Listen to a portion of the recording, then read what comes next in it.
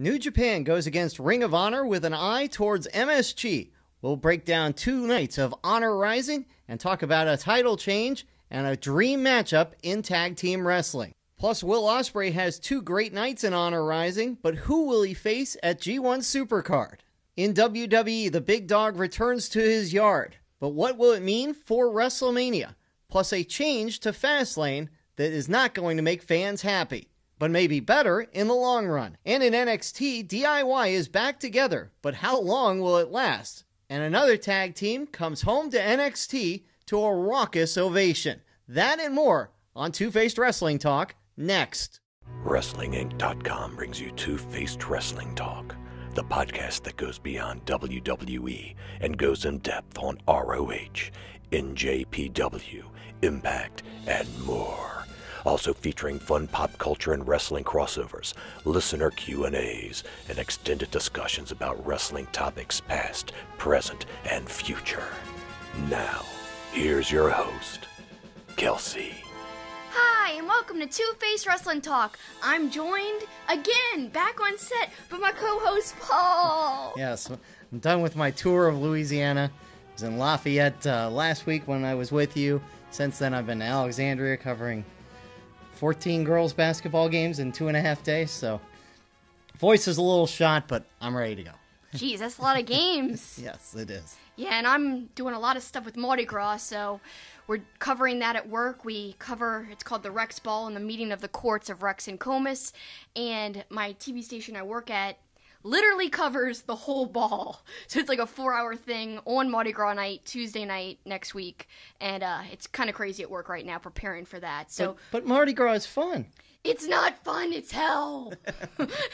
It's hell if you have to work it. Yes. I guess it's fun for all those tourists who come in. Because otherwise, you're stuck in traffic for a flippin' hour getting home from work on a usual 20-minute drive. Yes. Mardi Gras! Damn you. But it's okay. But we just want to apologize. Our show might be a little short because of those reasons. Paul's little voice and my crazy week. Yeah, haven't had a lot of time to delve into wrestling, but we found enough time to watch 2 nights of Honor Rising, plus Raw, SmackDown, and NXT. So we're kind of caught up, but no extended discussion this week. And so we're going to get right into it, and we'll start with the plugs. How about your plugs? I guess you could find me on Twitter at SuperKickingIt, SuperKickingIt. Lots of polls going on over there. Plus, you can get new updates on my shows that will be released soon. I'm starting 2 new weekly live shows in the coming weeks, and one's called Kelsi Likes, all about things that I love and sharing that with you guys. The first show is about 90s Nickelodeon. I'm a big fan of 90s Nickelodeon Yes, and you are. The 90s in general. So keep tuned to my Twitter for all that info, and also our Twitter for our show at Two-Faced Pod, TWOFACEDPOD, to keep up with all of our wrestling stuff that we're doing. Well, you only mentioned one of the shows. What about the other show? I haven't even announced that yet, but I guess I could announce it here. Well, no, we can wait. I guess. It's kind of a cool concept. Yes. It's pretty easy. It involves Kelsi making a decision, which she's impossible at. So. Yeah, I can't choose between things, and that's literally the premise of the whole show. Choosing between things I love, it'll be a crazy, messed up situation. Further confirming that Kelsi is a woman because she can't make a decision. Oh my God, you cannot say that in 2019. What the hell? Any guy that has a girlfriend can confirm it. Don't know where to go to dinner. What to wear. What to wear. What movie to go to. This is not a sexist rant. It's just a fact. Whatevs. I do change my outfit 400 times. You do. All the time. You do. But something I didn't change 400 times is the wrestling shirt I'm wearing today. Yes. And, well, you helped pick it out, but it's a really great shirt. It's Johnny Gargano, but the logo is a spoof on the Space Jam logo. Pretty flippin' awesome, in my opinion. It's great. We didn't put it up for a poll, but the t-shirt poll, mark my words, will be back next week, and I'll be giving you guys the power to choose which wrestling shirt I'll wear. And this shirt was pulled out to be part of a poll, but didn't end up happening. I got too busy at work today to post it. With Mardi Gras! Mardi Gras! Damn it. We also want to thank our friends at St. Arnold Brewing for all of their support. Make sure you check out the beer garden over there. Plus, they've got some Mardi Gras activities going on this weekend, so check them out. And also, we want to thank mybookie.ag. Make sure you use the promo code KICKIT. Yep. And so we are set to go with the show. We're going to talk about Honor Rising. It's time to give our opinions on the latest wrestling shows, news, and developments. It's time for headlines.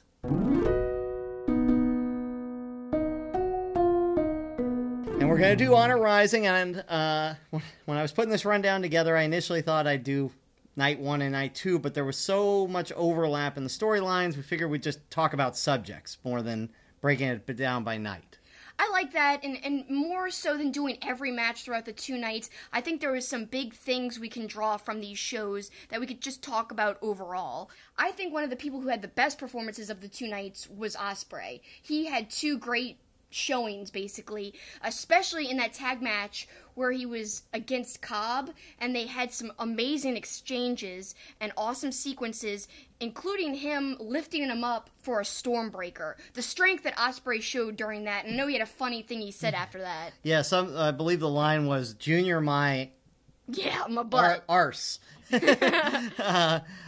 Which is appropriate. That's how he should have said it since he's British. But plus, also, they made a point of saying that his Twitter handle now doesn't say Aerial Assassin anymore. It just says it's Assassin. So maybe a transformation a little bit from Will Ospreay. But yeah, that move on Cobb was unbelievable, the strength that he showed. Well, we've been seeing this transformation from Will for a while now. He kind of started it when he was using that elbow against Ibushi, and also how he's preaching how he wants to make the Never Openweight Championship more of a universal championship that he could defend against anybody, not just junior weights.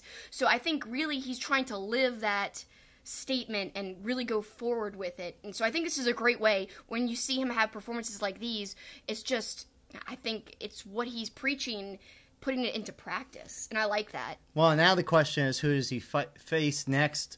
Who does he face at G1 Supercard? He calls out Jay White. He's going to face Jay White, but he's also in New Japan Cup, who the winner will face Jay White. Wouldn't it be cool if somehow he loses against Jay White coming up, but then wins New Japan Cup, and faces him again at G1 Supercard? Heck, I would love to see that. But I think it's going to be Ibushi who wins. Right, and I think G1 Supercard, I think they may be setting up him and Cobb, but of course, Cobb's got to defend the TV title at the next Ring of Honor pay-per-view, so you can't really bill that yet. But I think what we saw there lends itself to a great matchup at G1 Supercard, Will Ospreay against Jeff Cobb. I don't care what show it is. It's a great matchup, period. I mean, they had an amazing chemistry together in the ring for a short amount of time during that match, and I can't wait to see more. It doesn't matter what show, doesn't matter where, doesn't matter when. I'm eager. Another match, it was a 6-man tag. Colt Cabana was on one side, Yano was on the other. There was the usual hijinks. Yano hits a low blow. Colt shakes hands with Yano, upsets Delirious. So the next night, Colt is tagged with Yano, and I know this is going to come as a shock. I was actually entertained. What? Yes. You liked the Yano match? I loved it. Well, the back-to-back, both nights of Yano was confused by the turnbuckle covers because they were not the Japanese long ones. They were the individual ones from Ring of Honor. But Colt brought them out and was like, "Oh, I got them." Yeah, he pulled them out from under the ring. Yeah, it was awesome. No, that made me laugh. I got to admit. But they also didn't drag it out forever, so that was good too. Yeah. The main event from night 1 was Tanahashi, Okada, and Lethal versus the Kingdom. And then the Kingdom the next night went against Naito and Shingo. And then Lethal went against TK O'Ryan for the championship. And it was a bad 2 days for the Kingdom. They didn't win any of those matches. But I want to talk about that main event the first night. The pure joy it seemed like Okada and Tanahashi and Lethal had working together. It seemed like they were having a really good time.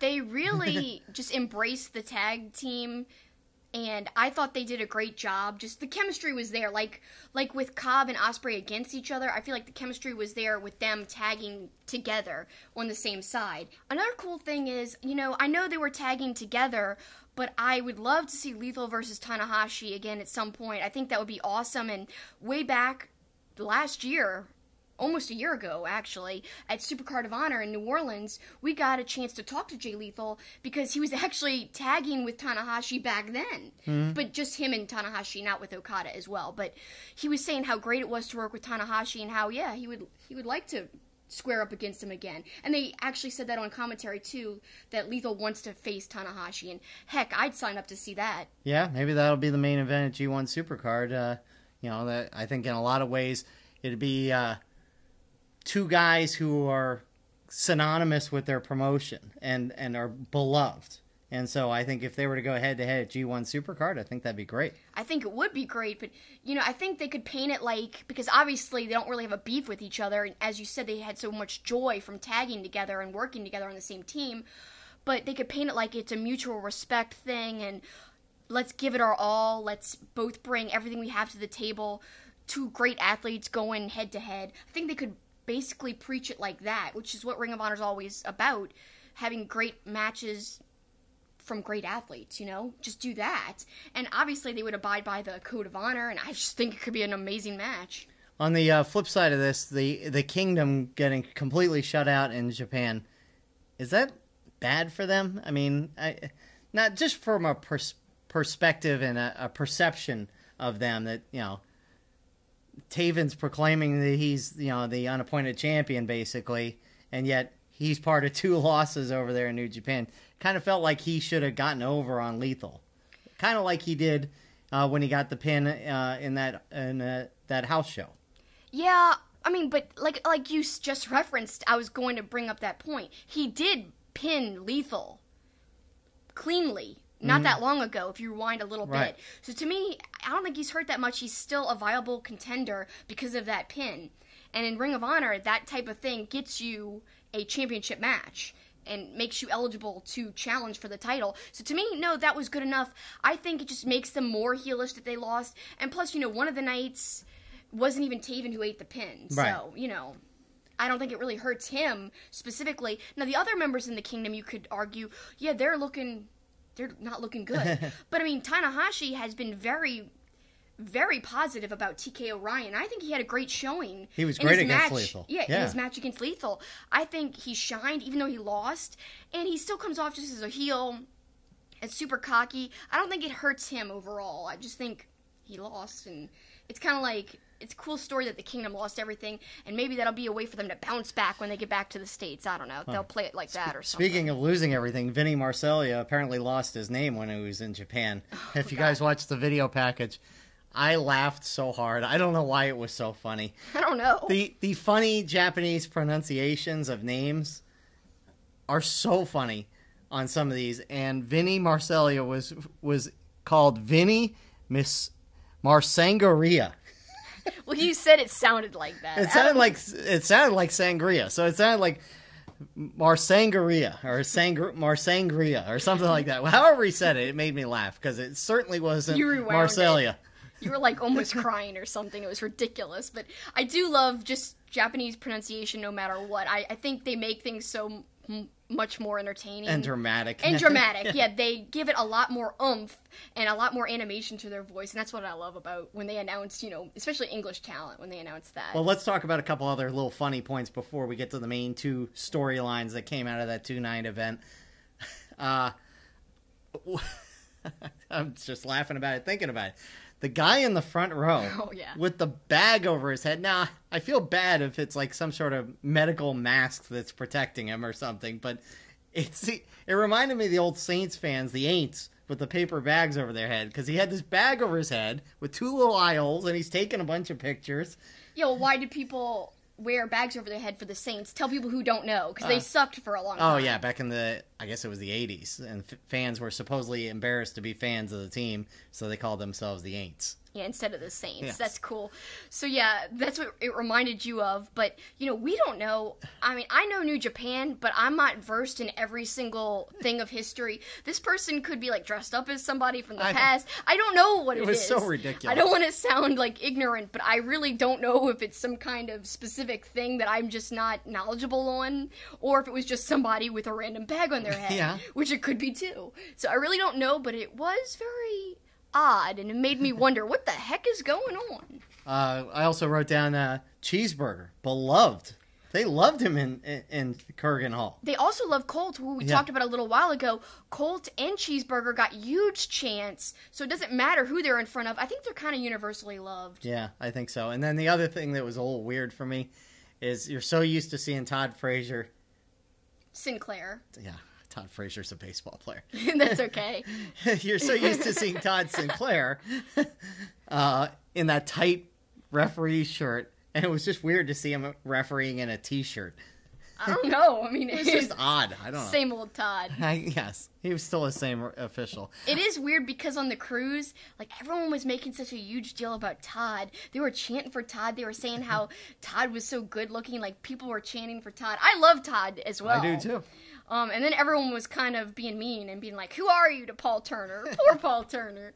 But who's the other ref, by the way, if you guys don't know who Paul Turner is. But I like them both. But yes, it was unusual not seeing him in his standard stripes. Yes. All right, so that's some of the little bullet points of the shows. I guess we should talk about the two main storylines, and it was the two tag teams, G.O.D.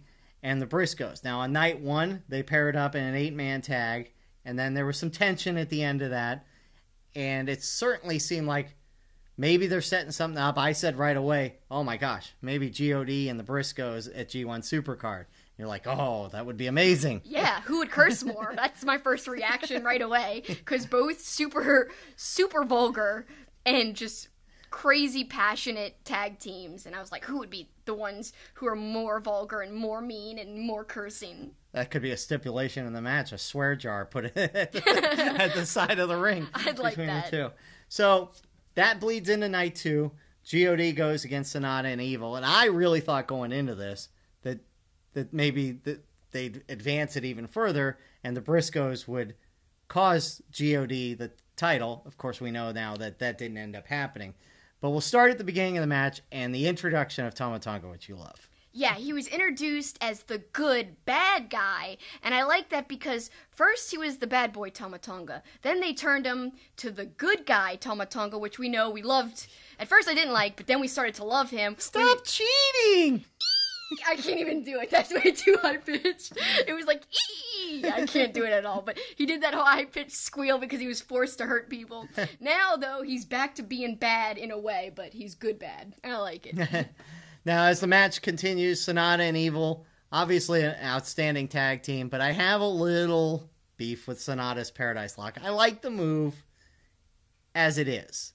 But to act like somebody's tied up and he's, just putzing around for 20 seconds before he does something, like somebody couldn't get themselves loose. I just don't like that. I wish he would just lock in the Paradise Lock, then hit the guy right away because he's all tied up. But when he's playing to the crowd, I don't like it. It's silliness. Well, you know what? That's a get off my lawn. Yeah, maybe it is. Maybe grumpy. It is. I'm grumpy Paul. It's just, I hate stupid spots like that. They're so ridiculously unrealistic. Like, I know you've got to suspend disbelief a little bit on stuff, but it's so ridiculous that somebody would be tied up for 20-30 seconds like that. I disagree with you. I really don't think it's that hard to suspend your disbelief. Now, compare that to a move like, I know you don't like Joey Ryan. No. And his move where he uses, to go flip people over. So that requires an extensive suspension of disbelief. And I don't like that either. I know, but I'm saying that is so far away from what this Paradise Lock entails. It's apples and oranges. I guess. I can't believe you don't like the Paradise Lock. I like it. I like it. I just don't like that it takes 30 seconds for something to happen after the Paradise Lock. Like, lock it in and then hit the guy. So can I put you in one and see if you can get out easily? I'm sure I can. We'll see. Yeah. I don't think you're coordinated enough to even make that happen, and I'm not flexible enough to be tied up, so... I think both of those things are true, yes. So I guess you're not going to be putting you in a Paradise Lock. I'd just love to prove you wrong, though, because I don't think you could get out of it. So now we go to the end, and I love that super power bomb that they hit off the top rope. That was a great finish, and G.O.D. champions once again. Yeah, I could see this coming in a way because God and Evil and Sonata are kind of your two top-tier tag teams in that division.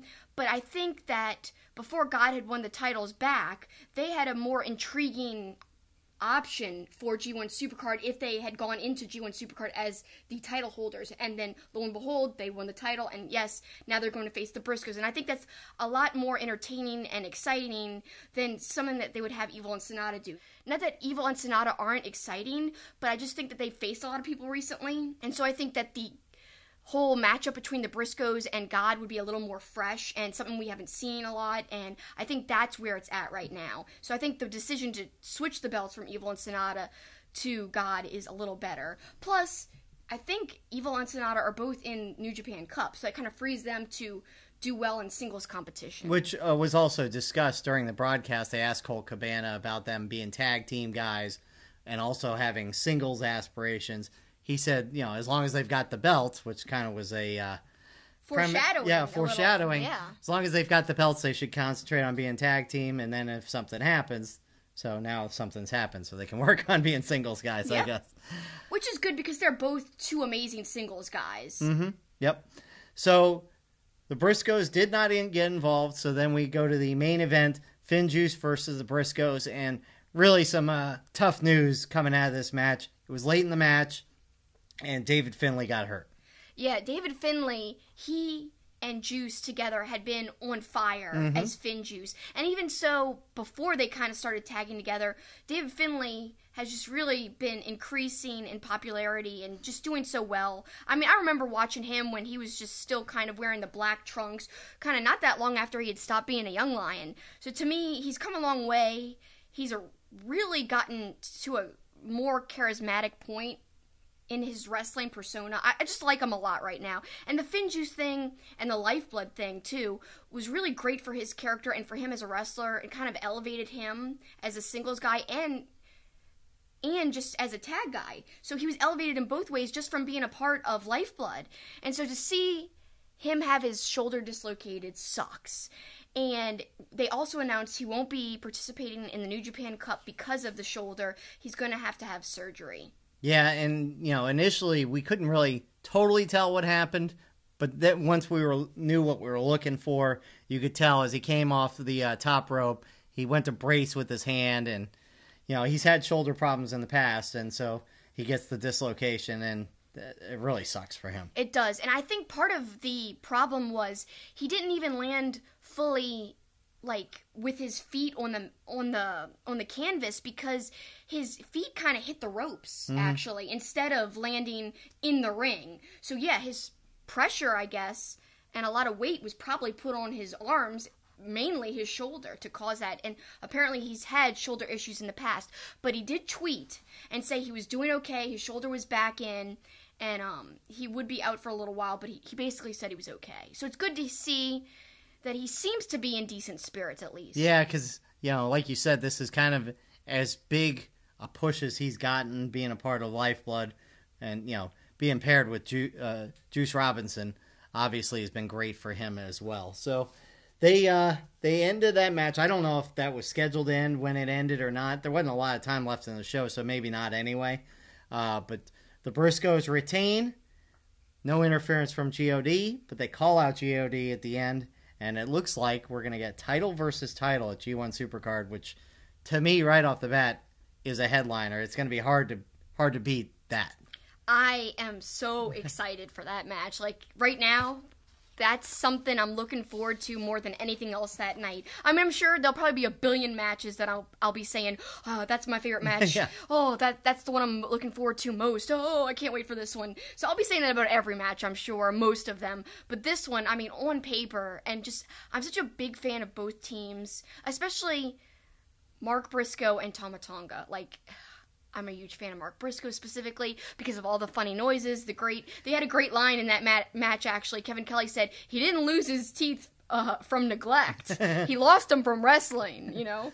So everything Mark does just makes me smile and laugh, but not just being funny. Beyond that, he's an incredible wrestler, and so is Jay. They just mesh so well together. They were there from the beginning of Ring of Honor, as everyone likes to say so much on commentary. They were there since day one. No, not day one-ish. Day flippin' one, period. Day flippin' one, period. No ish here, okay? So, yeah, the Briscoes, always been around. What a great highlight match for them at G1 Supercard at this huge stage in Madison Square Garden. How special will that be? Yeah, it's going to be awesome. I mean, we'll talk about that in the weeks to come, but it's just going to be so special for so many of these guys who have not performed in MSG. That's the other part that's really special is they're going to be at one of the wrestling meccas, and a lot of them it'll be for the first time ever. I can't believe we get to see it in person, too. It's going to be awesome. And just to rewind, I talked about how much I like Mark, but also Tama Tonga. So what the Briscoes bring in intensity and kind of violence, I think Tama Tonga brings an intensity, but in a cool, smooth-like way. Yeah. And in fact, one of the people on our channel, the editor of our website at Wrestling Inc., Nick, he interviewed Tama Tonga a couple of weeks ago and asked if I had any questions I wanted to ask. And I said, yeah, I want to ask why and how Tama Tonga started doing that saunter to the ring, where he's slowly going. A lot of times people will run to the ring with intensity, imagine Ultimate Warrior. You know how he used to run in and shake the ropes. Lots of people come in with a really fast-paced intensity. Tama Tonga has that wrestling style, but comes in the opposite way, really slow and calculating and smooth and cool at the same time. He doesn't even look like he's scared or walking slow. It's just a coolness. And I asked Nick, why? He said, Tama said, every part of a wrestler is supposed to be entertaining, even his walk. Even something as small as his walk is supposed to be fun, entertaining, and nothing's supposed to be boring. Yeah, well, he's entertaining in every way. And look, we talk about him a lot. Tonga Loa is really good. I think he's really underrated. Yeah. He's great on the mic when he does want to talk. So I love the two of them together, and looking forward to that at G1 Supercard. Before we move on, we did forget Ospreay.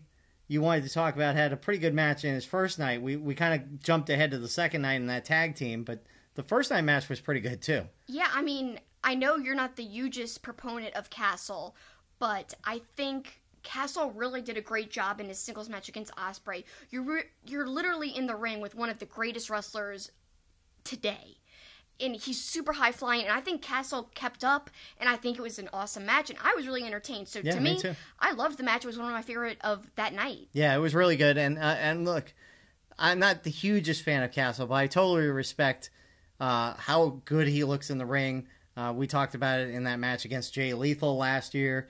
He's really good, and you also respect that he's been battling a lot of injuries and been in a lot of pain, and still gets in there and performs. Oh, yeah, I definitely agree with you there.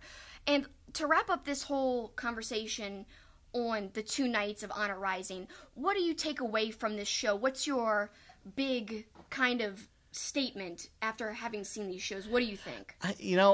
Part of it was a little, I don't want to say disappointment.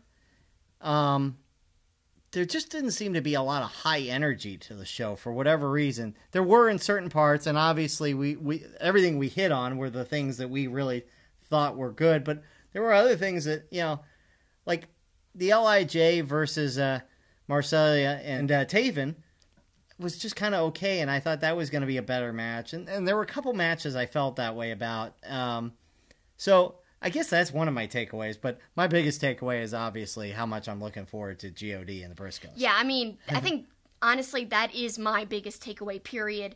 I want to see the smoothness and the quickness of Tama Tonga versus the intensity of the Briscoes. Man, it's going to be electric. I don't even know, I know that's a corny phrase to describe it but I don't know what else to say. It's going to be incredible. Well, one thing we know is our young fan, Mason, may not be allowed to watch that match because it is definitely going to be PG-13. There's going to be a lot of swearing. Maybe even rated R. With all the cursing, it'll be that extreme. Well, and with all the violence as well. We will see. Definitely looking forward to that. Now, when we come back, we turn our attention to WWE and the return of Roman Reigns and what it might mean for WrestleMania. Plus, Kofi's future after a surprise on SmackDown. St. Arnold Brewing Company, located in Houston, is Texas' oldest craft brewery. Their goal is to brew world-class beers and deliver them to their customers as fresh as possible, making them the best beers in Texas and Louisiana. Their customers are beer lovers, people that appreciate great, full-flavored beers. So whether you're enjoying an Art Car IPA or a smooth-drinking lawnmower, look for St. Arnold beers throughout Louisiana and Texas. Our Two-Faced Wrestling Talk logo was inspired by Two-Face, the Batman animated series character, and his coin. The logo was designed by the talented and creative artist Eric Hudson. Eric creates wrestling-themed pieces as well as other pop culture art. He is also currently working on a Roddy Piper comic book. You can follow him on Facebook, Twitter, and Instagram at Dreaded Dinosaur. You can also support his work by becoming a patron at patreon.com/dreadeddinosaur. Please check out his work. Welcome back to Two-Face Wrestling Talk, and as we kind of discussed a little bit in the beginning of our show, we're not doing an extended discussion, we're not doing Q&As, we're not doing Poppin' Wrestling this week. It's been an insane week for us. Mardi Gras! If you guys are angry, just blame Mardi Gras, please. Girls high school basketball. Oh my god, my voice. Didn't even sound mad. I know, it's just... Sounded like Tama Tonga. It's just my voice is shot after 14 games in 2.5 days. You should do Not the to mention the 8 soccer games I did last week. Yeah, but you could probably imitate Tama Tonga doing the scream. That's what it sounded like to me. But yeah, we're really sorry, guys. We're going to be continuing our headlines discussion with some WWE talk. Then we're wrapping up the show. We really will be back to our normal selves next week, we hope, because I'll still be recovering after Tuesday night, after Mardi Gras. Yeah, but right. We're going to do our best to watch a lot more, do a lot more in-depth discussion, and more analysis and more fun stuff, too. Not just analyzing the matches that happened in the shows. We're going to go more next week, more in depth. Okay. But now it's time to continue headlines with WWE talk. Yep, and we're going to start with the biggest news, obviously. The return of Roman Reigns to the ring. The pop, obviously, was insane. It was a nice moment for sure. But it's opened up doors to discussions, I guess. Yeah, people on Twitter taking other sides, opposite sides, basically. Some people saying, there's no way he had leukemia. He looks too good for only having been gone for 4 months. And the other people were like, I can't believe you could even question it. And even Leukemia Care, this Twitter handle of actual leukemia research center, I believe, weighed in on it and said not everyone with leukemia has the same strand, looks the same, recovers the same, etc., etc., etc. So they kind of crushed all people's questioning of it. Well, I mean, look, I said it to you when we discussed this. If it weren't true and it were a storyline, WWE would get killed. Every sponsor would back out. I mean, they would be in tremendous trouble if this all turned out to be a work. So yeah, there's no way it's a work. Now, have they brought it to the forefront and certainly made Roman, you know, out there with it?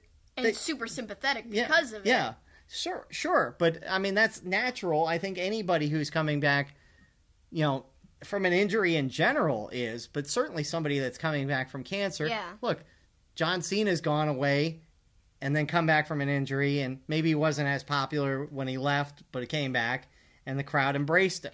Triple H, when he came back, you remember that? Yeah. After he was gone for so many months, but he came back earlier than he thought, the crowd erupted. Right. So it's natural to get that pop. And so, I don't think that's exploitation or anything like that. I think it's a feel-good story, and that's all it should be. I did weigh back and forth, though. And first of all, let me go back to something you said right at the beginning. He did look like he wasn't as big as he was before. I mean, he looked in good shape, but he wasn't as big as he was when he left 4.5 months ago. Yeah, not as muscular. No, so right off the bat, to me, I think you can squelch that. And I'm never a person that notices that kind of thing. And I looked at him, I go, hey, he's not as big and hulking as he was, 4 months ago. But I went back and forth, and I thought, is it better to have Roman Reigns come out, without his hair and a ball cap, going through chemo and kind of bringing awareness to, okay, cancer sucks and this is what it is? Or is it better to show him at full strength saying, as an inspiration, you can beat cancer. Look what I did. I think you can look at it two ways on when maybe he should have been on TV for the first time. But the way you're talking about it makes it seem like there was a choice. Like he didn't have a bald head. You know what I mean? He wasn't affected that way. So how could he have come out with a bald head looking affected? No, I'm speaking hypothetically. Yes. I'm just saying whatever weakened state he was in 2 months ago. However, and maybe he didn't appear any different. I don't know. I'm just saying that's one of the things I weighed in my head is it better to show a guy fighting cancer to kind of say, I'm fighting this, and, or is it better to see essentially the finished product, I kicked cancer's butt kind of thing? And I think the way they did it is the way to do it. I don't think either way is any better or worse than the other way. I just think the situation is what it is, and that's it. I mean, I really don't think that there's, you could say, oh, it would have been more compelling or this or that. It just is what it is. They came out and they played it the way they did, and I guess, I don't know. I don't know how to feel about that. Right. Yeah, I'm just saying it from a cancer awareness perspective more than anything else. I'm not talking about from a TV perspective. Well, I know what you're talking about, but the awareness is there. Yeah. No matter what. I mean, then he was on Good Morning America the next day talking all about leukemia. So obviously the awareness has been raised no matter how he came out and looked. People were really excited. People were happy to see him back. And we're embracing him. And I think that would have happened no matter how he looked when he came back. Right. Well, either way, it's good to see him back. And good news that he has done what he said he was going to do and kicked leukemia's butt. Yeah, I'm very happy for his good health. I'm not so happy that things in WWE are looking up wrestling-wise, and I'm really liking the storylines and the entertainment. And I will say this is totally unrelated to Roman Reigns' health, because I'm so happy he's healthy. But what I was really liking was the uniqueness of what was happening in WWE without him at the top, without him being injected into everything. So I hope they don't just put him right back at the top. I hope he's in some interesting feuds that are organic, nothing that is kind of forced. Although he is going to be kind of like a babyface figure, and it'd be great to pair him up with a super heel. Like, that could be some great storytelling right there. However, you know, how are they going to do that so quickly? Is he going to be a part of Mania? I mean, I don't know. Things seem to be already set in motion, and it seems kind of too soon. Right. And, you know, I mean, the natural takeaway would be, okay, there's going to be a Shield reunion by what happened with the three of them together again. Before Ambrose leaves. Right. Yeah. But Seth Rollins is already set to face Brock, so you can't really have a Shield reunion at WrestleMania unless you take Seth out of the main event for the Universal Championship. So that is going to be interesting to see what they do, whether they have Roman pair with Ambrose. You know, well, Ambrose and him, it's a whole weird thing how Ambrose's character is right now. It's odd. Yeah, it is. It is. And, you know, Roman could go against Baron Corbin because Corbin kind of ran his mouth about cancer a little bit and certainly reinforced his heel character. So it'll be interesting to see. Let's shift gears. The continuing Ronda, Charlotte, Becky saga. I feel like we are such proponents of Ronda, but she was great on the mic again. I mean, her line about Becky referring to her as that ginger douche in cuffs. It's great. I think was a great line. And she had some great tweets too. Like, she was saying like that fake arm bar, like, you know, it looks like, I can't even say what she said because it's bad. But man, I was like, man, Ronda's on fire recently. Right. And she was saying, calling Becky out for taking fake mug shots in the back. Yeah. That was awesome.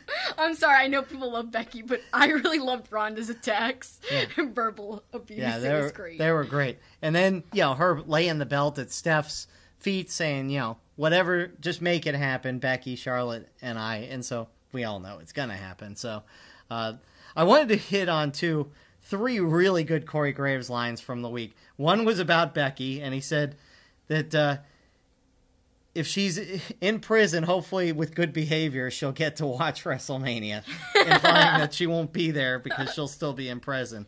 The second one made me think of you when he said, when Sasha and Bayley were in the ring, and the line of deserving belts, and we had this discussion a couple weeks ago about, do people deserve the belt, you know, and you said not necessarily, and he agrees with you. He says, I don't know if people necessarily deserve the belt, you know. He was opposed to that line much like you were a couple weeks ago. Well, really what makes me dislike that line came from a discussion that we had a long time ago about least favorite fan chants. Lots of people saying you deserve it was their least favorite chant, and me too. I really don't like it either because I think it's overused.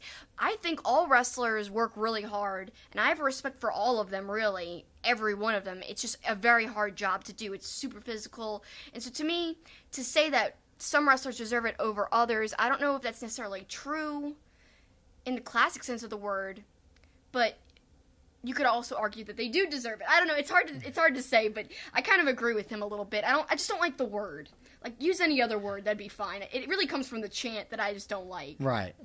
Well, the third line is going to relate to our next discussion, but the third line from Corey Graves was when Charlotte Flair was in the ring during SmackDown, and he alluded to the fact that Charlotte, during her entire promo, didn't even bring up what happened to her father the night before on Raw, which was a little weird. And let's get to that. The attack of Ric Flair, which you marked out on. Oh, he's back! Batista! I was so excited. Like, this made me mark out. I wish I was watching live because I didn't. I saw a spoiler. I was like, damn it, I missed something great. I'm gonna call out some haters here, man, because if we go back all the way, a couple WrestleManias ago, actually in New Orleans, right before that. Yep. You know, Batista comes back, and there's this awesome documentary. I know I've talked about this on the podcast before. If you're a longtime listener, please allow me to continue on my soapbox about this. I was really bummed that the crowd didn't take to Batista.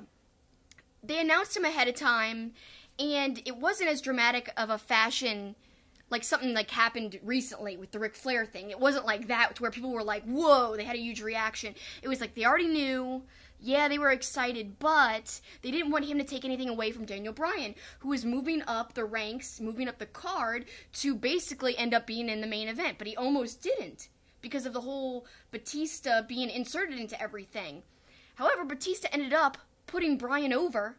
So to me, I have a lot of respect for Batista. The backstage documentary that showed him coming back, he even said, wow, this crowd tonight, when he was first back, wow, this crowd tonight was really weird. Because they didn't really react to him the way he thought. And some of them were booing, even though he wasn't even playing a heelish character. Now he's true heel. And I love the way they did it. I love everything about it. I'm a huge Batista fan. He's really humble. And actually, someone tweeted out that he said that The Rock is not a good actor. Makes me love him even more. Because I think Batista is actually the best actor to have come out of WWE. Over John Cena, over The Rock, over anybody. I feel like he can play characters, but he can also play like serious and emotional stuff too. I really like that. So to me, he's the best actor. Well, you haven't seen Becky Lynch's performance in the Marine 6. Sorry. I haven't either. No, I haven't. Nor have I seen Marine 2 through or Mrs. 5. Performance. I'm not sure if that's the only good Marine either. one I saw was the John Cena one.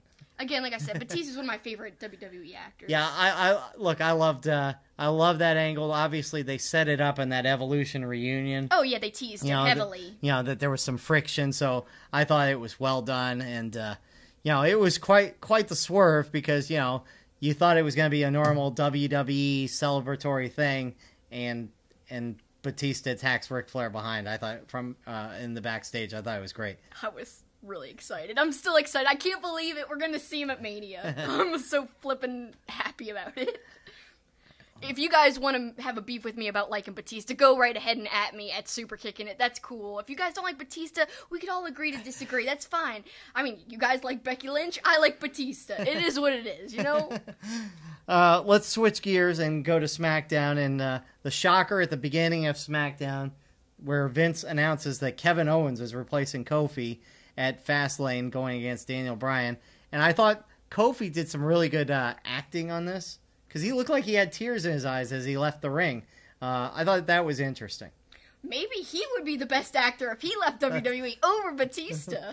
But I think this was a huge blow, but I'm not really that unhappy about it because I think it could be great for Kofi in the long run if we still get Kofi facing Daniel Bryan for the title at Mania now. This is a possibility. It could happen unless it's messed up by this whole Kevin Owens inclusion. No, WWE doesn't do things right all the time or a lot of time. They have to see the momentum that Kofi has and how into a main event against Daniel Bryan the crowd would be at MetLife Stadium, as opposed to as much as we love Samoa Joe. That the pop for Kofi, the momentum he's riding right now, it just makes sense to put him in there against Daniel Bryan in the main event, especially since you've already built a little history between the two of them. So instead of wasting it at Fastlane, it makes sense that maybe it happens at WrestleMania. Now's the time, like you said, the momentum is there. The emotion behind Kofi and everyone wanting him to succeed is there. People are invested. This Kevin Owens blow for Fastlane Lane is only making people more excited and more invested in Kofi. Like, damn it, he got wronged. And the only thing I could see messing it up, but I don't think WWE is this dumb, and I hope they're not this dumb. They have been dumb in the past, so they could be this dumb. But is if, like, okay, so Kevin Owens faces Daniel Bryan but loses, and Kofi and Kevin start feuding, and they have a singles match at Mania with no belt, no nothing on the line, but it's solely based on the fact that Kevin Owens got his title shot at Fastlane and took Kofi's title shot away. To me, they could totally paint that, and that could be like a marquee match that WWE thinks we would all want to see. No! We want to see him win the belt. We want a huge feel-good moment. Imagine the emotion at Mania if that happens. If Kofi is facing Bryan, and the storytelling is more in that match, more developed than what's happening with Brock and Seth right now. So to me, it's a marquee match. It's a no-brainer. Well, and you could, down the line, have Kofi versus Kevin Owens at the pay-per-view after WrestleMania. Yeah, that could be like the blow-off after. Right. Meanwhile, I think you put Kevin Owens in this main event at Fastlane, it gives that pay-per-view a little juice because, hey, Kevin Owens is back too. So I think it's all stacking up to be a good decision. We'll see when we walk into MetLife Stadium on April 7th whether that is actually what happened. Couple other notes, and we'll wrap up the show. We're going to talk NXT. Before we get to the actual NXT promotion, Aleister Black and Ricochet were on both shows this week. The crowd really loves the two of them together. It's kind of weird that they're a tag team now, but the crowd loves it. Yeah, the crowd loves it. I'm not sure if I do, because Aleister Black seems like he should be kind of like a lone guy. Mm-hmm. Like, you know, his whole persona is really like broody, and Ricochet's so the opposite. Right. Like up and inspirational and a high-flying stylistic guy. I don't know. It's an odd pairing, but cool. I mean, and obviously they're both super over separately, so putting them together, why not? Right. But yeah, I've seen tweets. I can't say I'm the only one who's said that. I've seen other tweets saying, yeah, I think that Aleister's more like a loner. This is a weird pairing. Whereas I have also seen the other side of the coin and seen people be like, I love this pairing. And in fact, you know, one of our friends, Courtney, said, you know, Aleister brings the kicks and Ricochet will bring the high-flying flips. Let's bring it on, you know? Well, they both look great on Raw and SmackDown. And then they were announced to be a part of this year's Dusty Cup, the tag team, the tournament that will lead to a title opportunity. So they are in that. But the show NXT started with Gargano and Ciampa agreeing to come together, and they're going to be in that tournament as well. That'll be great, but you kind of are surprised that we've got some key matchups in the first round of the Dusty Classic and not like teams meeting up later on in the Classic. They're appearing some really hot matches right at the beginning of the Classic. Yeah, to me, like the Undisputed Era versus Gargano and Ciampa, at the very least, shouldn't happen until the semifinals. It's weird that it's in the first round, so I'm surprised by that, but there are certainly some good matchups in that, and it should be a fun tournament to see who gets a chance to go against the War Raiders. War Machine! At NXT TakeOver. You'll always be War Machine to me. And we have another beef with the name, a changed name that we'll talk about right now. Yeah, let's talk about it. Sorry, if you were watching on YouTube, I just poked you really hard. I did like the finger poke of doom to you. Surprised you didn't flop over. But anyway, yeah, getting to the match we saw, okay, so Dijak, and I'm going to call him Dijak, because to me, just like I said with War Machine, he'll always be Dijak. Plus, Dijakovic? Can you even chant that? Can you even say it 3 times fast? Dijakovic. See, I can't even say it once. I was about to try to say it 3 times fast. I can't. I can say Dijak, Dijak, Dijak. Why didn't they just leave it that? Like, it's a lot less clunky. Yeah, I don't know why they had to do that. I mean, it's weird how WWE feels like they got to change some people's names, but like the guy he fought on, Keith Lee. Yeah, they haven't changed his name to Keith Lee Jones or something. You know, I mean, I don't. Or just Keith. Yeah, exactly. I don't know the rationale behind that with some guys. Adam Cole, Matt Riddle, Keith Lee, they get to keep their name. Dijak, they felt like they had to make Dijakovic, which doesn't sound better. Which would have made sense if they were billing him from, Croatia, which is on his trunks. He's Croatian. but they're still billing him as from Massachusetts. So And his real last name is Dijak. yeah, so whatever. That's the kind of silliness that makes me worry about WWE's decision making sometimes, is doing stuff like that. I know, me too, and especially because it's NXT, which is usually the smarter of the two entities, kind of. So I do think that's kind of odd. But let's talk about the match itself. And yeah, it was cool, it was awesome, some great parts. But obviously it was just a little bit of a tease to what could come later at an unknown point. Yeah, I'm hoping it's going to be a longer match at TakeOver, because we know what they can do. These two are so tremendous together. And for those of you who are just kind of WWE and don't know the history of them, totally go back and watch a match that we've talked about on this show. Many months ago, almost a year ago. One of the great matches in PWG that I have seen.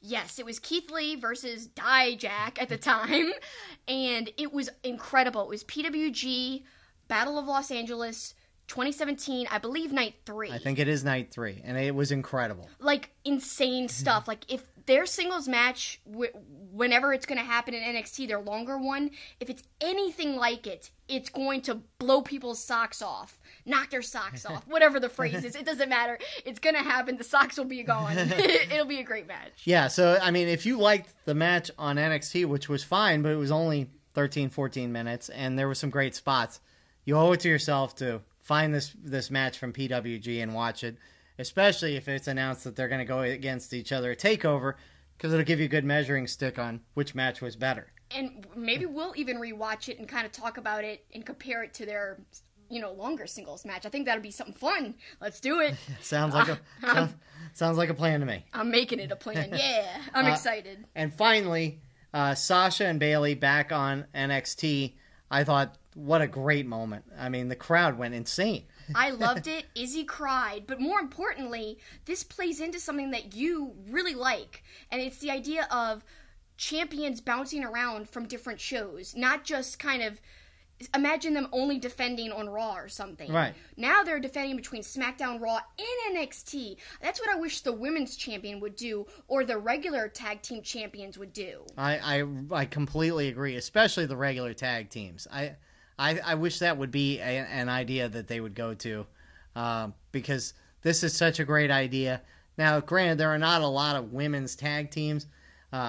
You could put Io Shirai and Kairi Sane together against those two. I think would be an amazing match. Yes. But there aren't a lot of women's tag teams. I think you could use the other 4 horsewomen, Shayna Baszler's cohorts.